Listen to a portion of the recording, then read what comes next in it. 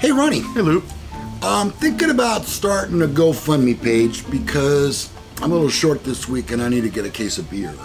Sounds reasonable. I think it might be better if you tried to do it for me.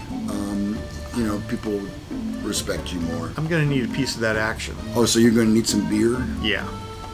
Yeah. All right. Well, on today's show, we have some of the biggest scandals to hit GoFundMe.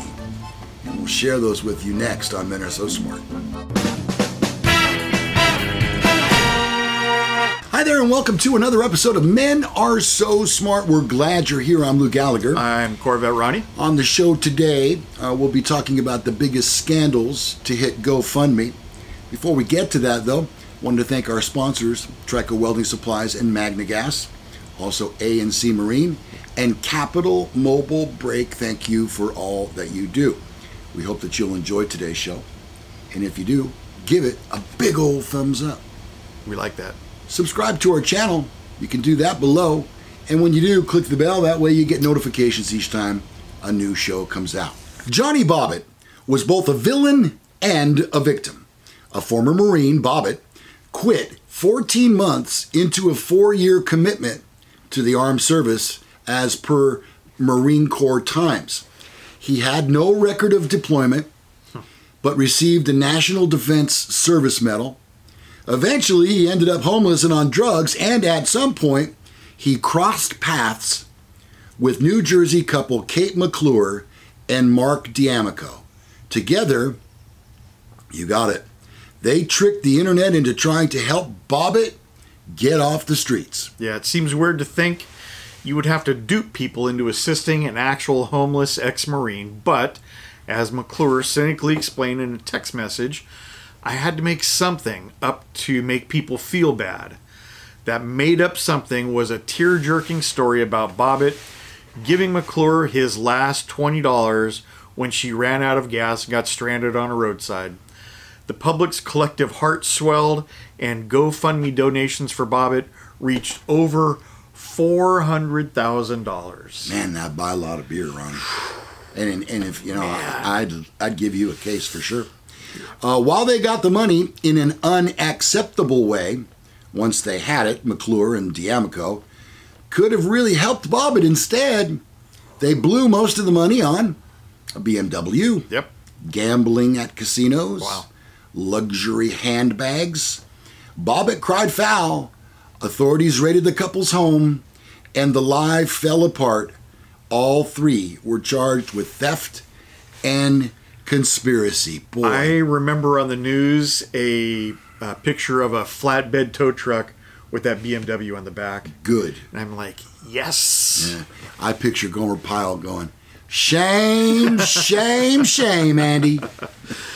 Yeah, that's got to be the number one. That was absolutely despicable. Next one is a marathon of fraud. Oh, yeah, this is the Boston Marathon. Boston Marathon. Okay, yeah. In 2013, Joanna Lee publicly patted herself on the back for unseen acts of heroism after the Boston Marathon bombing. The reason no one saw them is because they never happened. As a local TV station explained, Lee went to a viewing party for the marathon, but left before the attack. However, in her version of the events, a bomb exploded 10 feet away from her and knocked her out. When she came to, no brain damage, no hearing loss, and no burning in her eyes could stop her from helping other injured people. Clearly unconcerned about her own well-being, she didn't bother seeing a doctor for days. Imaginary injuries and non-existent PTSD would leave her unable to work for at least 2 years. Wow. Yeah. What evil must be in this person's heart? Let's find out. Posing as someone else, Lee launched a GoFundMe campaign and netted $9,350. She also received nearly $30,000 through 2 victims' funds and a student fundraiser.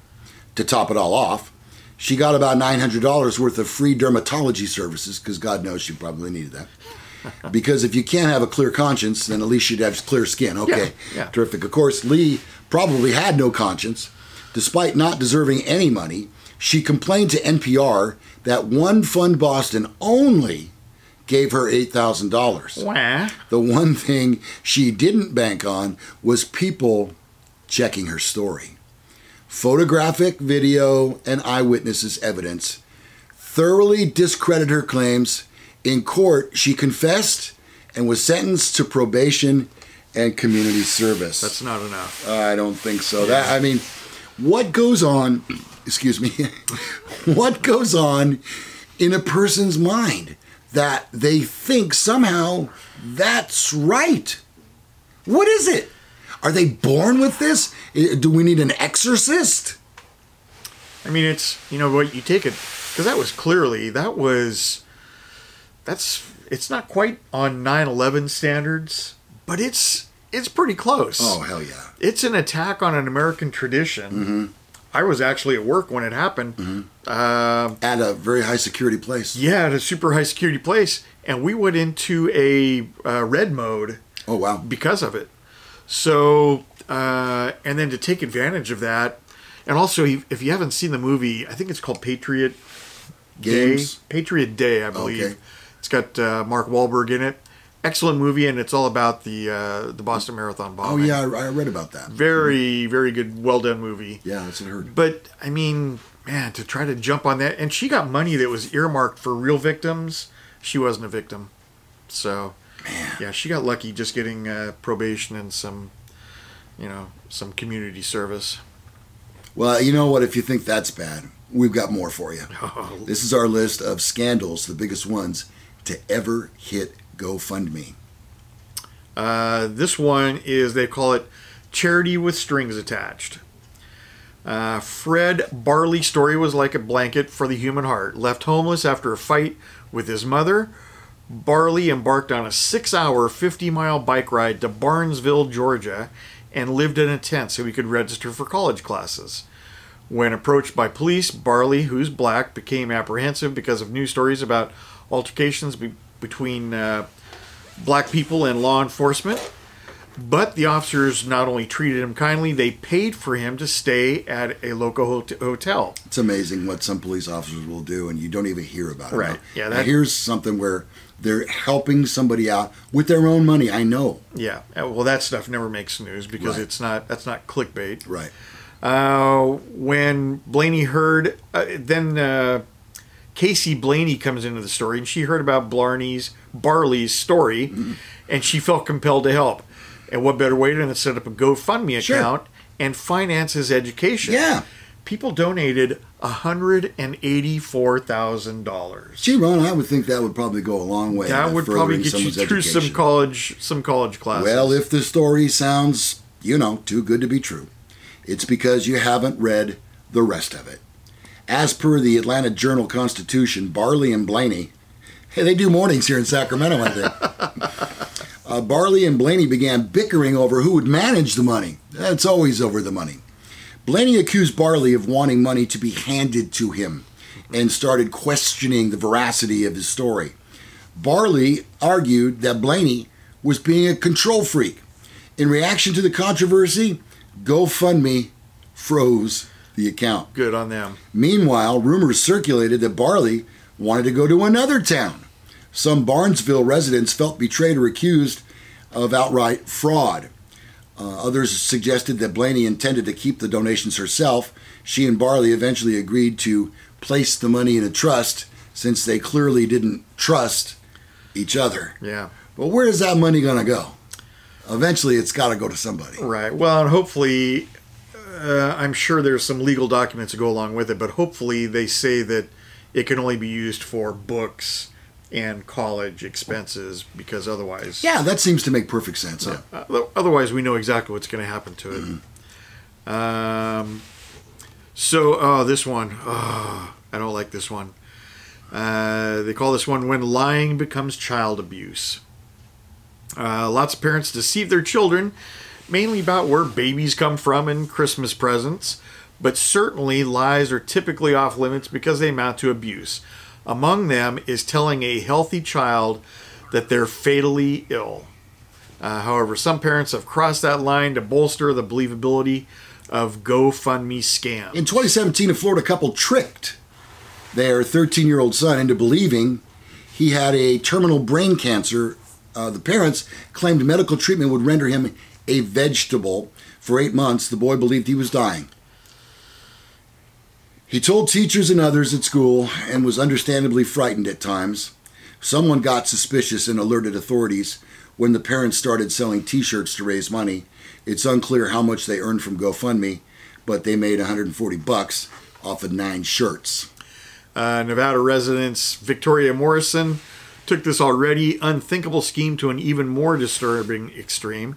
After discovering her son had a treatable childhood illness, Morrison grossly exaggerated his condition. She told her son that he had leukemia and kept him out of school for months.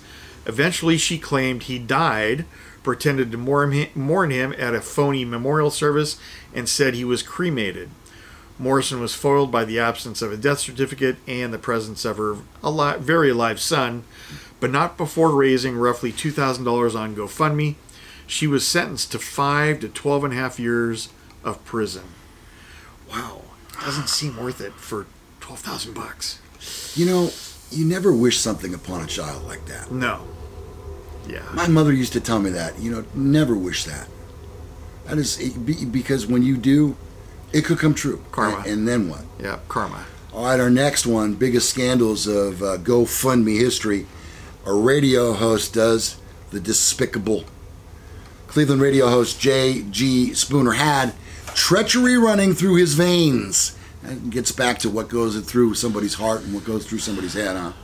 However, like many skilled con artists, he did his dishonesty behind a self-aggrandizing display of fake virtue. 2015, Spooner volunteered to promote a GoFundMe campaign to cover the medical bills of Allison Thaddeus Zappe, a woman he knew since elementary school. Thaddeus Zappe had cystic fibrosis, which, as you may know, ravages sufferers' lungs with relentless infections and increasingly hinders their breathing. Naturally, she and her family welcomed Spooner's help. And then he pulled the rug out from underneath him. It was coming. Spooner changed the GoFundMe password and stole over $6,000 from the account. Thaddeus Zappe passed away weeks later, much of which time she spent upset about the funds being stolen. When her family confronted Spooner, he pointed the finger at GoFundMe and made a show of threatening to take legal action. Clearly, this wasn't a sustainable lie. Neither was an unrelated scheme in which Spooner made over $8,500 pretending to rent out a home he didn't own to strangers on Craigslist. Oh my God. In court, he pleaded guilty to theft and was sentenced to 30 months behind bars. Those radio hosts, they're terrible. Never trust a radio host. Especially those talk hosts, you know? They say stuff, they just make it up. And finally today, the audacity of dope. All Jeremiah Smith, if that was in fact his real name, wanted was to fill his days with pot, booze, dart tournaments, and video games. By themselves, these were perfectly harmless goals, assuming Smith didn't drink and throw darts at the same time. But what he did to make his mundane dreams come true was so ambitiously ridiculous that you have to be high to attempt this. Yeah, so Smith told his wife and a friend he had stage 4 terminal cancer and only had 18 to 25 months left to live. Then he lowered it to 6 months. Somehow, he was going to have to convince a group of people who knew and cared about him, one of whom he lived with, that he was not only sick but actually about to die. He had no medical records, no oncologist, and for obvious reasons, never let his wife go with him to appointments. Is that a red flag? Well, yeah. Yep. Smith quit his job. I'm sure he said he had to quit for medical reasons. Right. And proceeded to not die. While devastated people performed loving acts of charity. His friend Darlene raised $6,000 for him through a dart tournament and told CBS that some friends helped pay for his wedding. Smith made over $6,800 through GoFundMe. In total, he stole $23,000 but got caught because his wife finally got suspicious. She's like, when are you going to die? Wasn't that supposed to be a couple weeks ago? My boyfriend wants to know. Yeah. He pleaded guilty in court and got sentenced to 10 years of probation. He should have got 5 years behind bars and 5 years of probation. Pretty bad.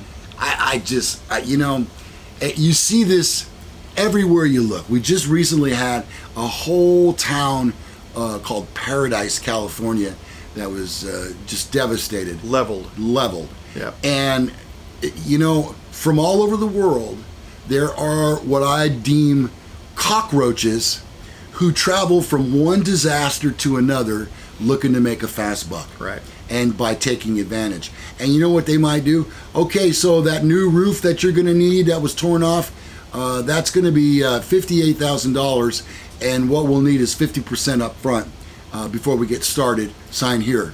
Okay, thank you for the check. It'll be the last time you ever hear from me. Right. And to think that someone has it in their heart, Ronnie, to take advantage of someone whose life has been completely overturned. And everything is a struggle, and you don't realize it till you're in their shoes. You don't even have clean underwear. I mean, on the flip side of that coin is people who also travel around and say that they lived in paradise. Oh, yeah. They get FEMA money. We have my college roommate, his parents were raising orchids. They had an orchid farm in paradise. They lost it. They lost it completely. They got a big fat check, and they said, "We're done." Out of here. They moved to Florida. Yep. But their place was well documented. Problem is, a lot of the places in paradise are trailers, like double wides, sitting on a piece of property Right. with no address. Yeah. And so it's a little harder to prove residency. They don't have electric bills because they have a generator. Yeah. So, there are people that are not getting the money they should, and people that are getting money that should be going to somebody else. And you know what? I hate to oversimplify things, but I will tell you this. If we could find the answer to what goes on in people's mind that pull these kind of things, Right. we could solve world peace. Yep. And I know that sounds really corny, and I'm sorry, but these are the kinds of people, or cockroaches, that ruin the world for people with good hearts. And I'm done. I'm getting off of my soapbox. Yeah. If you'd like to contact us, first of all, you can email us. Here come those email addresses right across the screen. And you can also leave a comment down below. Yeah, love the comments. And we'd love to have you subscribe to our channel. And it's very easy to do. You just click that button and then click the bell. And that way you'll get notifications each time a new show comes out. I'm Lou Gallagher. I'm Corvette Ronnie. And we'll see you on the next Men Are So Smart. Thank you.